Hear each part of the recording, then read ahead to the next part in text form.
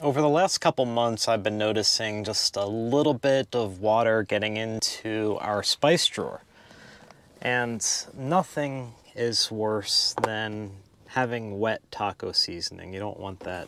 So I found that it is our basin strainer, our sink strainer, that's been leaking. Yesterday I went into Home Depot to find parts to fix it up, and I got plumber's putty. I figure I could disassemble this and reapply some plumber's putty and probably be good to go. But I found this Kraus kitchen sink strainer. It's black plastic. It's compatible with all standard sinks. It does not require plumber's putty, and I figured that it might be a really good permanent solution. So it was only $29. I picked this up and it should be pretty easy to install.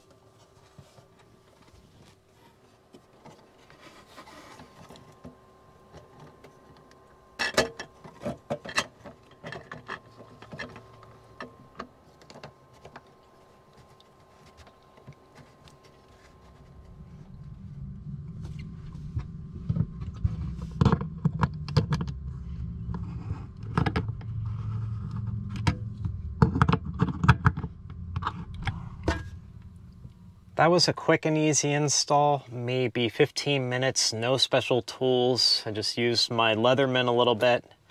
Now, all we do is test.